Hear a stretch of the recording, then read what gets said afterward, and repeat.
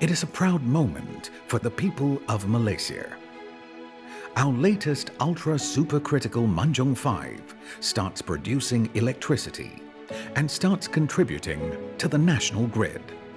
To top that achievement is the fact that she started operations 3 days earlier than expected.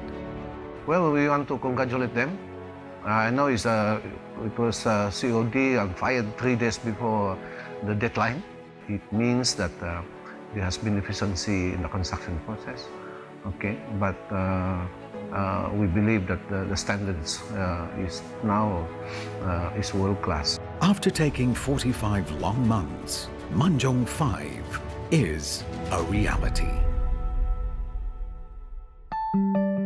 Like its pioneering Manjung 4, it generates a lean 1,000 megawatts of electricity, or enough power for 2 million households. It warms our hearts every time we see cities and villages light up every night. Yang saya nampak, kemajuan tu banyak, pembangunan pun banyak. All of us here, the Generating Facility 1 siblings of Manjung 1, Manjung 2 and Manjung 3, along with her sister Manjung 4, makes us the biggest producer of electricity in Peninsular Malaysia. We also make Perak the largest power producer, contributing 23% of the peninsula's electricity needs. With our existence, we have created more jobs for the community, better and brighter ways to reward the community that has supported us. We don't just power houses and industries.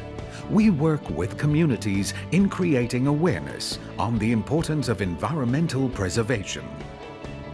We have always realized that we need each other, hand in hand, and at times pedaling together to build better and brighter lives. We are proud to announce that we own Manjung 5 and its sister Manjung 4. Both are the first 2 ultra-supercritical coal-fired plants in the whole of Southeast Asia. As a gesture of appreciation to those who have helped us, we pledge all our efforts in generating power to the nation, thus securing a better future for all of us. All because we believe that Manjung, our project team, the state and Malaysia deserves a high five with the arrival of our latest ultra-supercritical coal-fired power plant.